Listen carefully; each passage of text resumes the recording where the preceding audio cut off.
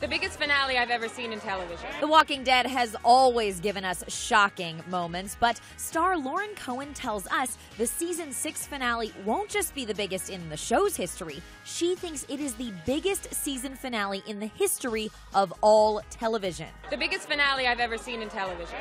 Oh. In any episode of TV.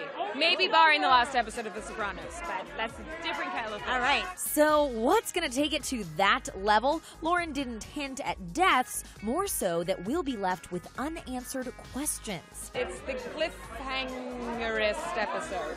Great. Well, looks like we can look forward to feeling totally tortured, especially with the threat of Negan looming over our heads. Your weapons, your truck, the fuel in your truck, none of those things are yours anymore. Whose are they? Your property now belongs to Negan. We chatted with Cohan at the premiere of Batman vs. Superman, another project she can't give too many hints on. I'm going to let it just simmer, but I'm not going to say it. I'm somebody's mother. Okay, so somebody's mother. When they're very tiny. When they're very tiny. Okay, all right. I think I'm sure people can deduce from this without me incriminating anyone.